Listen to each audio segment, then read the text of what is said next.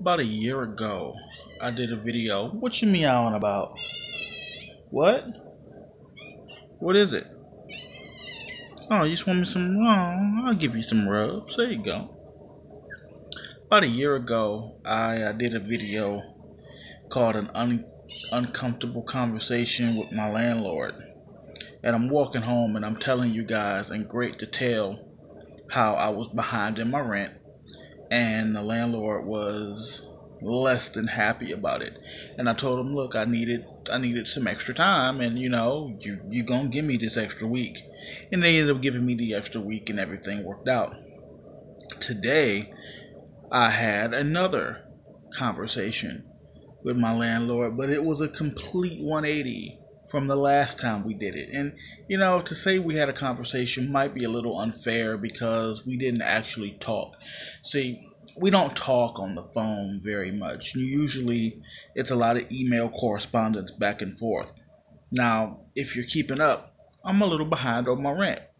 Through no fault of my own. It's just the way unemployment pays me, the way it breaks down is I'm always going to be late paying the rent. So, it's no big deal. I email them. We stay in touch. What? Stop whining. So today I got an email out of the blue from my property manager. I like to say property manager instead of landlord because landlord just sounds like he's the lord of the land. It's like, no, it's you manage the property. I got an email from them. They were like, hey, we're going to be issuing you a 3-day notice to quit. Don't worry, it's just part of our procedure. We're still very much working with you. We just didn't want you to worry. And I just thought, wow, that was really nice. Like, it was unnecessary, really. You would imagine that, they deal with a lot of different people. And, this isn't their only complex, so they didn't have to do that. But they went out of their way to let me know what was happening, and I appreciated that. I immediately responded, letting them know what was going on with me, and all was well. It's just, that is probably the one reason that makes it very difficult for me to want to move, because if something were to go down right now in this complex and they just say, hey, you know what, we're done, we not messing with you no more, get out, they would have to give me 60 days, and in that 60 days I just wouldn't pay rent. Like, I already have the eviction on my record. Why would I give you money? Like, so that the fact that we've been here since 2013, it's all, wow. We've been here a long time now. Almost 5 years. Wow.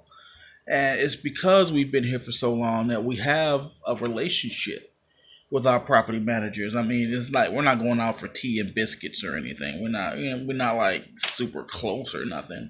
But we have a rapport with these people, and if I'm a little behind on my rent a week or so, they tend to cut you some slack. And if they chose not to cut me some slack, I have that 60-day window as a buffer to make sure that all is well with my family. And 60 days is a long time for me to come up with something else. If we were to move, then it would be starting over somewhere else. And if something were to go drastically wrong, then we would only get the 30 days. And, we wouldn't have this history that I have with these property managers now. And I think that history says a lot about us. Like, I think we're the longest running tenants in this complex. Like, everybody else who's been here has come and gone. I mean, I've seen people move in and the next month move out. I've seen people who had been here before me long since pack up and leave. So we've got a good rapport going here with these people, and it's working out very well for us. And I feel okay about it.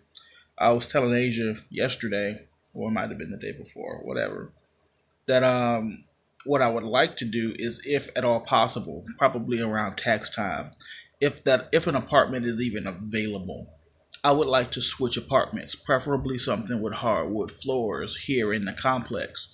And if that's just not possible, or if the rent decides to go up on us unexpectedly, then we'll just think about moving. You know, we'll just pack it up. Like, come the first of the year, I'm just gonna go right back to work. All's gonna be well. You'll see. Everything's gonna work out just fine. And moving will definitely be a possibility, but man, there's just so much history here. We've got so much history in this complex. And I would hate to walk away and try to start over and build a rapport with someone else, you know? But that's it for me. Nothing else happening. I'm gonna head in the room, kick it with my girl. We're gonna watch a movie or something, see how the night goes.